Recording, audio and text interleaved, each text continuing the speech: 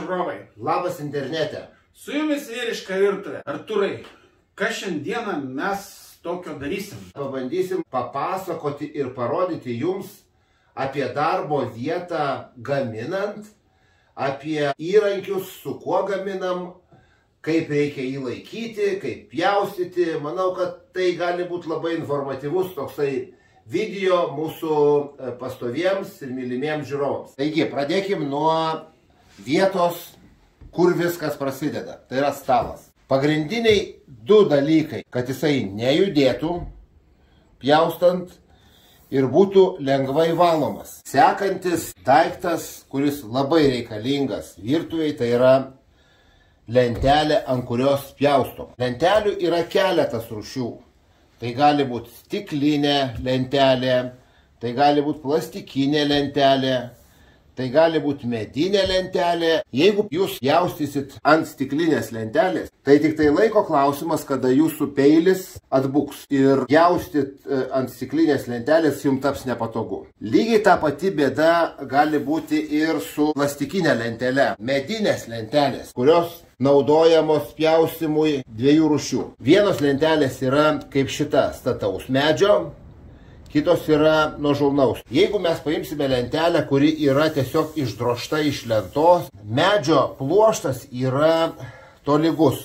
Ir pjaunant su profesionaliais ir labai aštriais įrankiais irgi atbunka. Kada yra stataus medžio lentelė, pluoštas atsistoja tiesiai ir jūs pjaudamas ne taip greit atbukinat peilį. Taigi, lentelė, norint, kad jums greit netbuktų peilis, turi būti stataus medžio. Toliau, tam, kad pjaustant jūsų lentelė nečiuožinėtų po stalą, servetėlę reiktų suvilginti. Dedam po lentelę.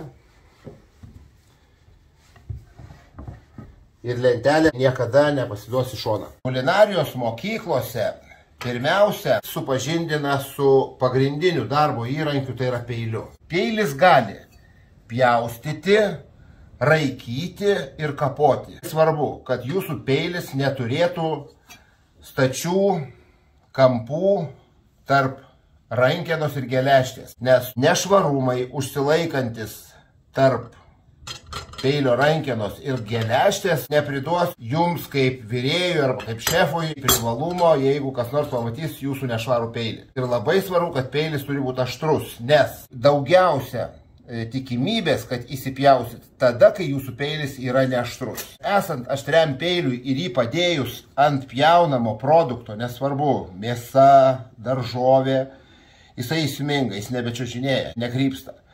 Bet jeigu tik peilis nėra aštrus, jisai daro tai, ką jis nori, o ne tai, ką jūs norite. Trečias dalykas, kuris yra labai svarbus, tai taisyklingas peilio laikymas. Labai dažnai žmonės pjaustydami daržovės peilį laiko šitaip, laiko šitaip, laiko ir šitaip. Pasakysiu, kodėl tai yra blogai. Todėl, kad jeigu jūs tik tai pjausit kietą daiktą, morką, bulvę, jau nekalbant apie mėsą, jeigu neatsirime į kaulą, jūsų peilis visada nusvirs į šoną ir jūs neturėsit tikslaus pjovimo. Peilis teisingai laikosi sekančiai.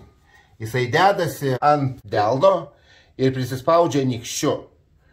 Tokiu atveju jūsų peilis yra jūsų rankose.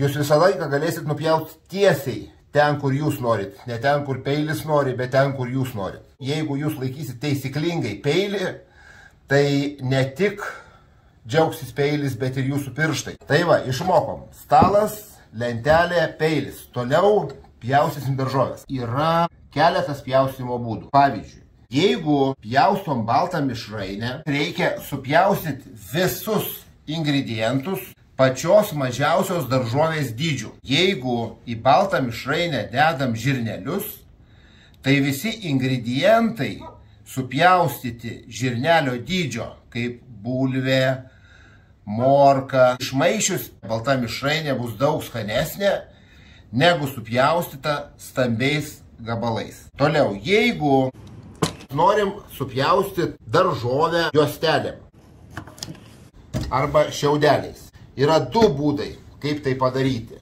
Pirmas būdas vadinamas statinėlės. Ją pjaustom juostelėm.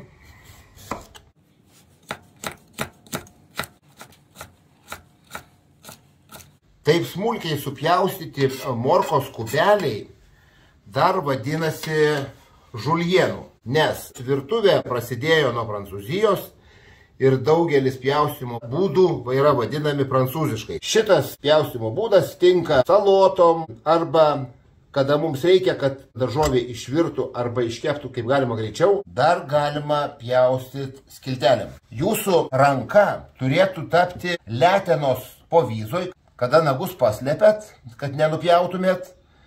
Ir šita vieta reguliuoja skiltelės storį.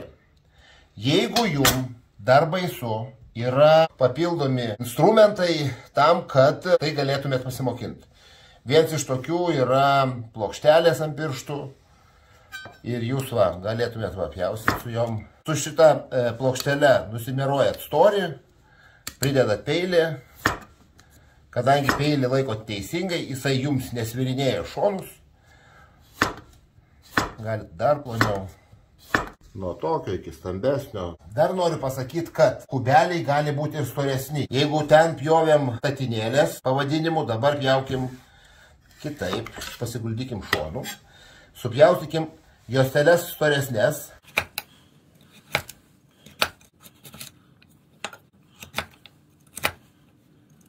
Šitas pjaustymo būdas vadinasi makedonietis.